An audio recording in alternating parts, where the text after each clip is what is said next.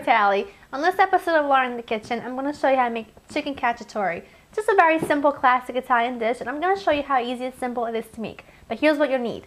You need some onions, some red peppers, garlic, cremini mushrooms, some peeled plum-shaped tomatoes in their juice, 2.5 pounds of skinless, boneless chicken thighs, some fresh basil, hot pepper flakes, red wine, some extra virgin olive oil, and salt and pepper. Here's what I want you to do.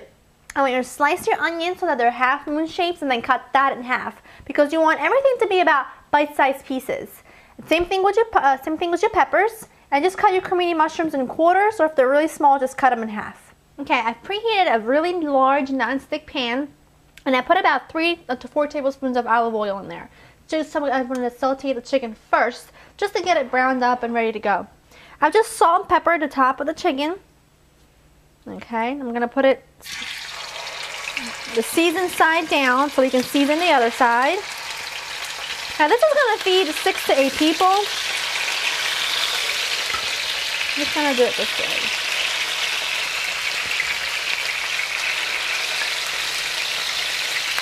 And you don't ever want to overcrowd the pan because you'll end up steaming your chicken rather than sauteing it. Rather than searing it. I'm just going to salt and pepper the other side. Okay, I'm going to let this go for about 3 or 4 minutes on each side till it's nice and golden and brown. Then I'm going to flip it. Then I'm going to take this out of the pan and do the second batch. Now the chicken, my second batch of chicken, I've seared it on both sides. So now I'm just going to take this out and I'm going to saute my onions and my peppers. Okay. It's not cooked all the way through, but you can see that each side is kind of nicely and light and golden brown. That's what you want. Okay. Let me put this aside. And I'm going to put in my onions and my peppers first. And this was one huge onion, but you can always do 2 medium onions. Okay, you want everything to be about bite-sized pieces, just so that it cooks evenly, and it's just much easier to eat. Okay. You want to saute these until everything kind of gets caramelized and starts to cook down. I would say about 5 minutes or so. Okay, give them a little toss. And let these go for at least 5 minutes. Okay, my caramelized onions and peppers are just about where I want them. Now I'm going to add the mushrooms. Okay. Now this is all going to wilt down quite a bit, so. Okay. I'm just going to put a little salt and pepper in these.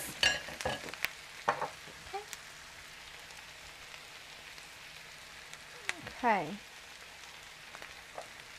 You want to salt and pepper every element of your dish so that it's nicely seasoned all around. Okay. And I'm also going to add my garlic. So I got 2 cloves of garlic chopped. Okay. Now, I don't have a lid for a pan of this size, and if you don't either, just take some aluminum foil and cover it over the top. And but I have a really big pizza plate, so I'm just going to use that as a lid. Put a lid on for about, I would say 7 to 10 minutes. I really want all the juices from the mushrooms to come out because I want to be able to use that juice with the red wine and the tomatoes to create a really nice sauce for the chicken. So lid on, medium heat, 7 to 10 minutes. Okay, this has been cooking for 7 minutes now. Oh, it's perfect. Oh, the onions are nice and caramelized. The peppers are really nicely cooked. Okay, the mushrooms are exactly where I want them. So now, I'm going to hit it with some hot pepper flakes.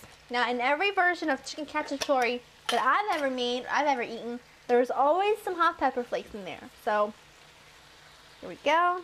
Now, just to taste, you can put as much or a little as you want. Okay. There we go. Now we're going to add the chicken back in because I'm going to add some red wine And I want the red wine to cook together with the chicken and all the juices from the vegetables. Some of the vegetables over the chicken. Put in some red wine. Oops. I would say about a cup or so of red wine.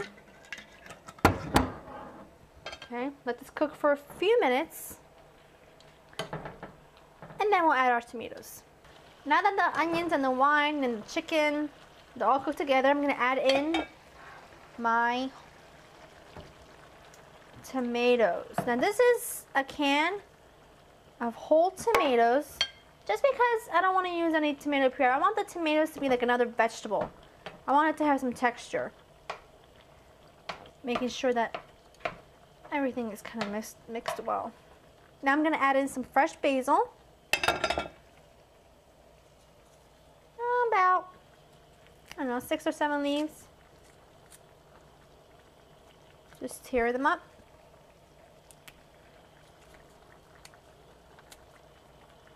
Okay. I'm going to season it with a little salt and pepper. Lid on, and this is going to cook for about an hour and 15 minutes. So it's been about an hour and 10 minutes. Oh my gosh, this is perfect. Absolutely perfect. You see the chicken's falling apart, nice and tender. The sauce with the red wine and the veggies is reduced. Okay, just gonna put in some more fresh basil. Okay.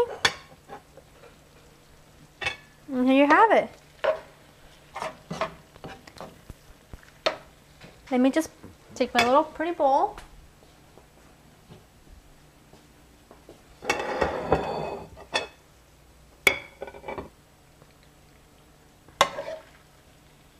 Okay. There we have it. Just finish it off with a nice sprig of basil. And there it is, chicken cacciatore. Simple, easy, and above all delicious. To get this recipe and other recipes, visit my website at www.laureninthekitchen.com, and I'll see you next time. Bye bye.